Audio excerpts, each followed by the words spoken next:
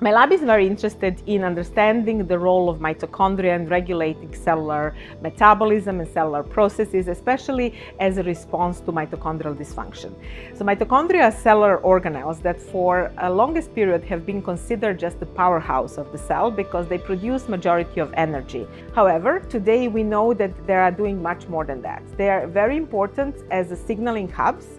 They are determining the rate of metabolism in the cell and the whole body, and they are very important for differentiation, activation of immunity, and others.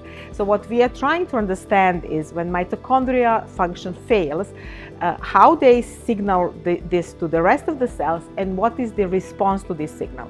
What is very interesting, it seems like the response can be both beneficial and maladaptive, and this is something that we see in many different states, also during normal common diseases that are connected with aging, like neurodegenerative diseases or diabetes or metabolic diseases in general. I have always been interested in research since ever I know about myself, and during my research career I have changed the focus of my research a couple of times, but now since 20 years actually I'm really interested in understanding mitochondria because they are super fascinating.